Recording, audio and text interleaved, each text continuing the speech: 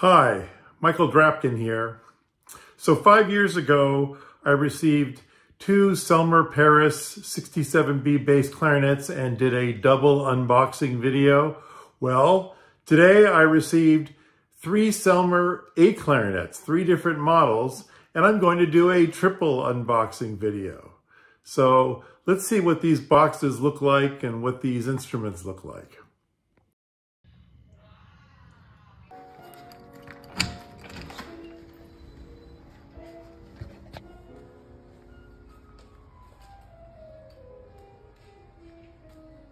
Howdy. Hey. Been looking forward to seeing you. Oh, yeah. Thanks so much. Do you mind putting those right there? I assume you want me to sign for them, right? No, you don't have to sign for them. Really? That's like $35,000 worth of instruments. Oh, yeah? Yeah. No, they ain't. It's not a signature on it. Okay, well, thanks so much. You're welcome. Y'all go. See you later. Yeah. So I've got three instruments here that Jenny over at Selmer sent to me from Elkhart, Indiana. One of them is a Selmer Paris Privilege, a Selmer Paris Presence, and a Selmer Paris Signature model. And let's take each one out and we'll give them a try. We'll kick the tires. So I should add that the reason why I am looking at these three clarinets is because last December when I played the Nutcracker in the pit, I hadn't used my A clarinet since before the whole COVID thing started, and my instrument was wildly flat. In fact, I ended up using a 62 barrel that I had bought a really long time ago. I figured I would never use it because whoever needs something, you know, that to make your instrument that sharp, right? I figured at the time when I bought it that I would end up using it in case I was playing somewhere that's really cold. But hey, if it's that cold, you shouldn't be playing a good instrument there anyway. Anyway, good thing I had it because it did bring that R13 back up to pitch. Now that's an instrument that I bought in 1984 when I did a trip to Europe with my then girlfriend who came back as my fiance. But we stopped in Paris and I went to the buffet factory and picked out two beautiful instruments, including that A clarinet that I just mentioned. So I was thinking 1984, maybe it's time to get a new one, okay? And since I'm a Selmer artist, I reached out to my friends at Selmer about asking instruments that I should try out. Now, I did the same thing 5 years ago when I decided it was time for me to get a new bass clarinet, and I got my 67B bass clarinet, Selmer Paris, absolutely gorgeous instrument. I love it, delighted with it, and I have the black keys, the ones that Michael Lowenstern came up with the idea, and in fact, I named my instrument after him. So my horn, my bass clarinet is named Darth Lowenstern. Okay, so I have these three A clarinets I'm going to try out. I don't know if I'm going to keep any of them. I do get a nice discount being an artist, and I'll tell you what the three models are, and I am reading off my computer screen. So the three instruments that I have here are the Selmer Paris Presence A clarinet. The manufacturer's suggested retail price on this instrument is $7,541. I have a Selmer Paris Signature A clarinet, and that one, the retail price is $12,762. Then the third one is the Selmer Paris Privilege A clarinet, and the retail price on that one is $13,804. So what I am curious is to see whether our friend Stefan actually signed the signature clarinet. I would expect so. Anyway, here goes. I'm going to go open the boxes.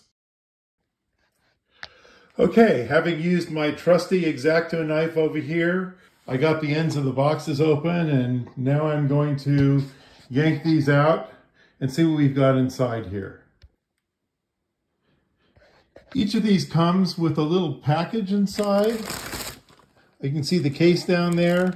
I'm assuming this is for accessories. They have come with the accessories, like the cap, swab, cork grease, what have you. These two look fairly similar. This one on the Privilege looks like it's got that, plus it's got a little carrying case and some literature in here. So you can see where it's in there. And let's see what's in this stuff. So this one, which is for the signature, this one actually has a bit more stuff in it. This is a box for the silver cap right here, silver cap. I'm not going to open it up.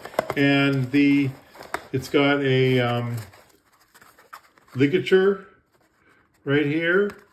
And the third one is actually a box for, again, a concept. Let's see what's in the third one. This is the stuff that came for the Privilege, and it's got this extra little thing here. So what we've got here with this one is a little zip packet that's got your guarantee and warranty, I guess. And you open this, what's in here? Oh, it's got a nice little gizmo with your swab and some cork grease, and I'm not sure what this is here. Oh, it must be like a thing to polish the instrument. And you can see it's got sort of a sexy see-through thing here for holding this stuff. Now over here, we've got the same as the signature. Wait, what's this? Congratulations on the purchase of your new clarinet. Hey, look at this. You get a free 1-year membership to the International Clarinet Association. That's nice. And here you've got the same thing as in the signature model. You've got the concept mouthpiece, you've got the silver cap, and you've got the ligature. So you get a few more little benefits when you get the Privilege here. Okay, so I've pulled out each case from each of these cardboard shipping boxes. And the first thing I noticed, it's very cool. Each one comes with a double case. So let's see what it looks like. This is the case for the presents. Keep forgetting the names. And it's got a nice soft case cover with a nice compartment in the front that's got the straps for your shoulders. So, and it looks like the whole thing unzips down here. So you can put stuff in here, and there's a bunch of accessories in here. Actually, that's the same one. So what's this? This looks like, this has actually got an extra mouthpiece in it. So this one comes with a bonus mouthpiece. And let's see what's in here. It's probably the same as the one in the box. Yeah, it is. So this is the same. It's got the concept mouthpiece, the silver ligature, and the plastic cap. So I guess they tossed an extra one in here, which is very nice. Let's put it back inside. And here's your literature and warranty and that kind of fun stuff in here. As well as you can see the straps for making this into a backpack. Okay, let's see what the clarinet looks like. Here's the grand unveiling.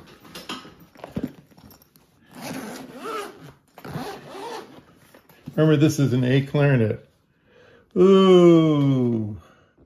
Okay, so this is where they keep. This is where they keep the barrels over here. And what have you got over here? You've got, looks like a swab.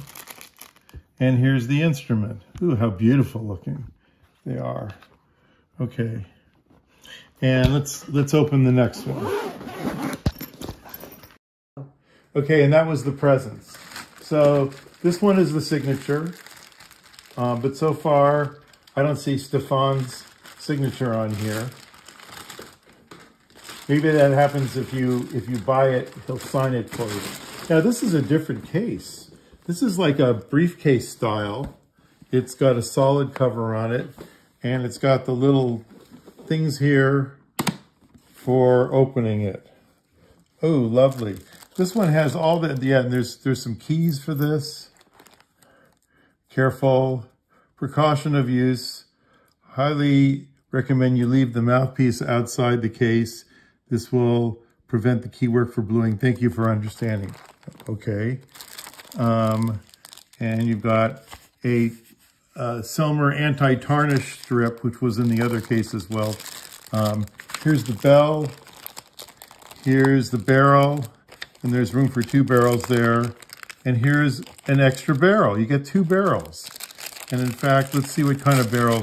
I don't know if it says what the number is on here, but let's take a look and see what the length is after I can get this out.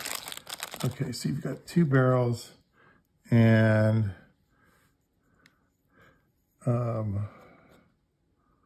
one is slightly longer than the other. So you've got 2 barrels of slightly different length here. And it's got, well, I can't read this right now. It's too small for me. But it is beautiful. These are beautiful. And they're 2 different lengths. And of course, you've got your upper and lower joints and the barrel here. Okay, let's go on to the next one. So this is the privilege. Oh, says privilege on here. Okay. Maybe we got them mixed up. Maybe I've got them mixed up. So here's the third one. And this is, let's see what it says when I open it. Actually, this is the signature. Also beautiful.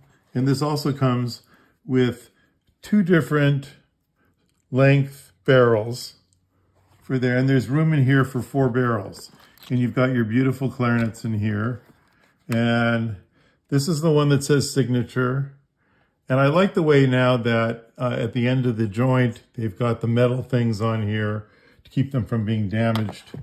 Okay, so what I'm going to do next, I'm going to close these up and I'm going to assemble them.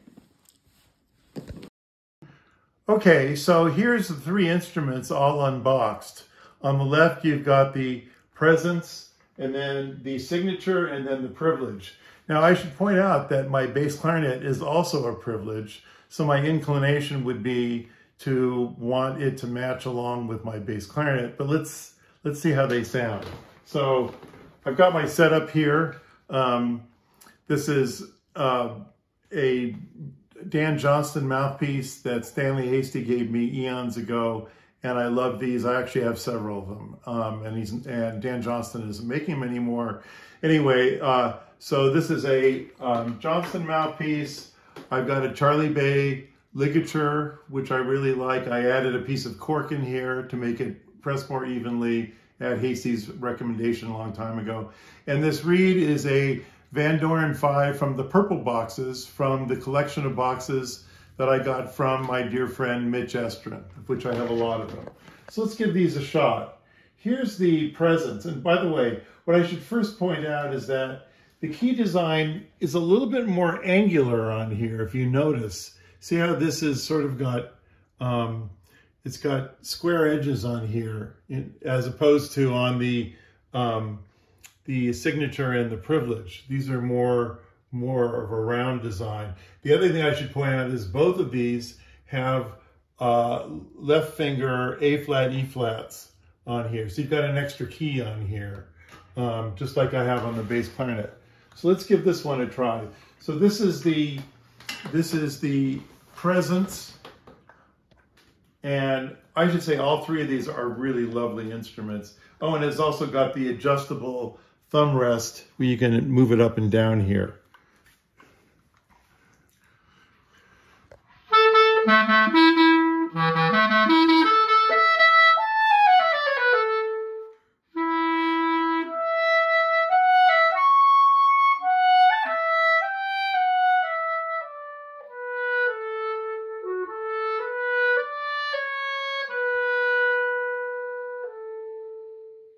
What a lovely centered tone.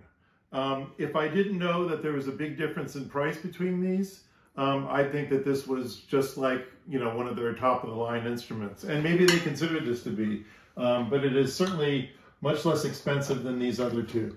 Let's try the signature. Okay.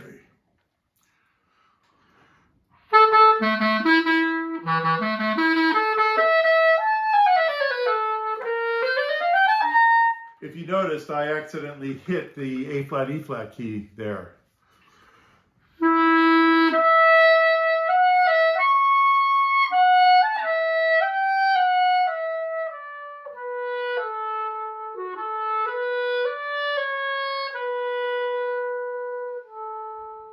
So this one clearly is a little bit darker tone than on the Presence. I really like the Presence tone so far. That's my favorite so far. Let's go try the Privilege here. Good thing I have all these individual stands here. I've got the German one and I've got two of the ones from Woodwind Design. Okay, so I had to throw you in a plug in there. So let's try, this is the Selmer Paris Privilege instrument.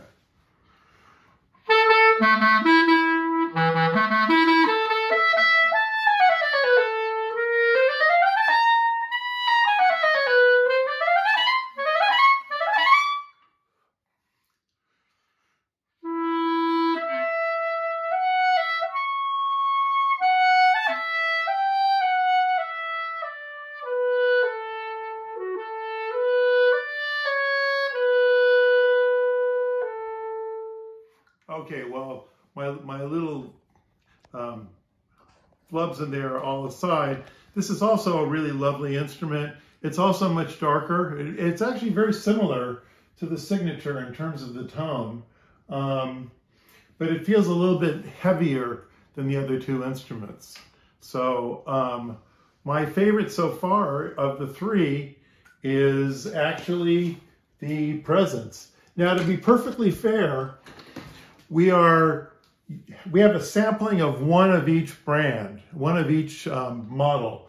And what I would seriously prefer to do is what I did when Susie and I, who's filming right now, when Susie and I went to Paris together back in 1984, they had an entire table full of instruments and I was able to pick one. So what I would prefer to do is, say if I like the Presence, I'd want to pick it out of a bunch of Presents. It's not to say that there might be another Privilege model that I might like a lot better than the one that was sent to me. So one always has to be careful when you're picking out from a sampling of one. But that having been said, let's try this again.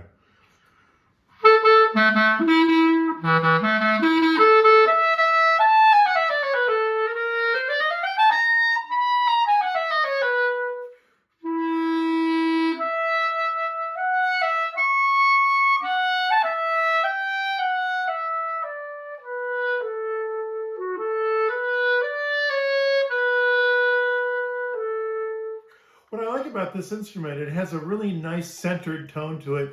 Doesn't feel tubby as often A clarinets do, but it has a really nice centered, bright, brilliant A clarinet tone.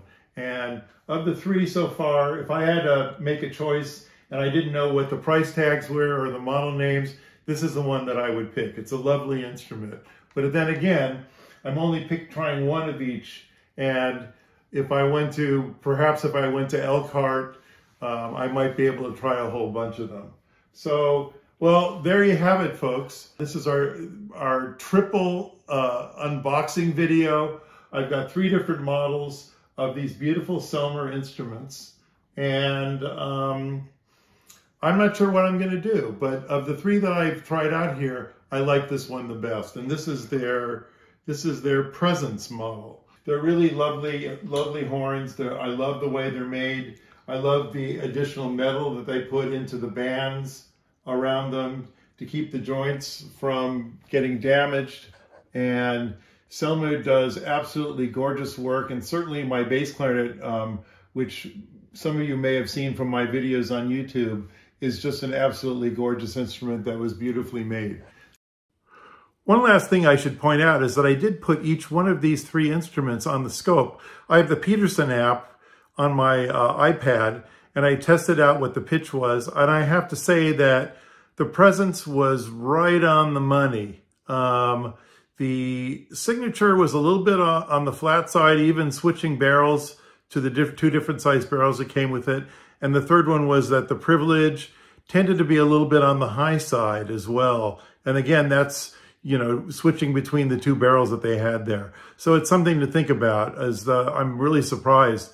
The presence pitch was just right on the money, A440. Anyway, another interesting thing to consider. Thanks for putting up with me and watching this triple unboxing video. I've really enjoyed taking these instruments out, and maybe this is a close thing for you to the next best thing of actually being there. And so I tried these. They're all beautiful instruments. You may have completely different experiences than I do, but so far, as I said before, I really love this presence instrument over these other two. But they're all gorgeous. Thanks for watching, and happy clarinetting.